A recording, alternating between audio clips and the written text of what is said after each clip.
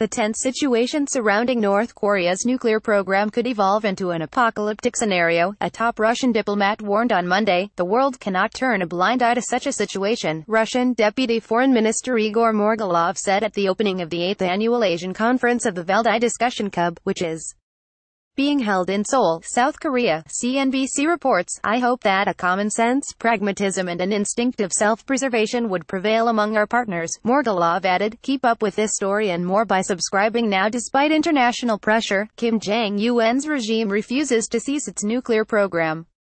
Getty Images. The Russian diplomat's remarks come amid global concerns over North Korean leader Kim Jong-un's refusal to abandon his nuclear ambitions despite mounting international pressure.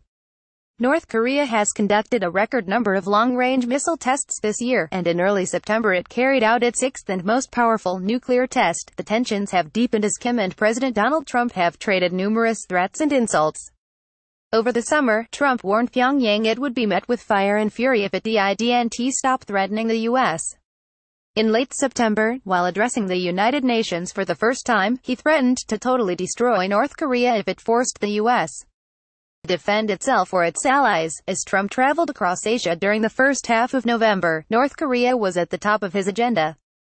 In a speech to South Korea's National Assembly, he denounced Kim's regime but also offered the erratic leader a path to peace if he agreed to cease long-range missile tests and move toward denuclearization. North Korea rejected his offer and said the president had begged for nuclear war during his Asia trip. Shortly after returning from his trip, Trump placed North Korea back on the list of state sponsors of terrorism on November 20. China, which is North Korea's top trading partner and most important ally, has tried to pressure Pyongyang to change its stance. A recent visit from a senior Chinese envoy to the North Korean capital appears to have been unsuccessful. Correspondingly, China recently shut down the main road connecting it with North Korea, and the state-owned airline Air China suspended flights from Beijing to the reclusive nation. What's more, South Korea accused North Korea on Monday of violating the armistice agreement between the countries when a North Korean soldier was wounded by gunfire as he ran across the border and defected in mid-November. In this context, Russia, which shares a border with North Korea, seems to be quite concerned about what might happen moving forward.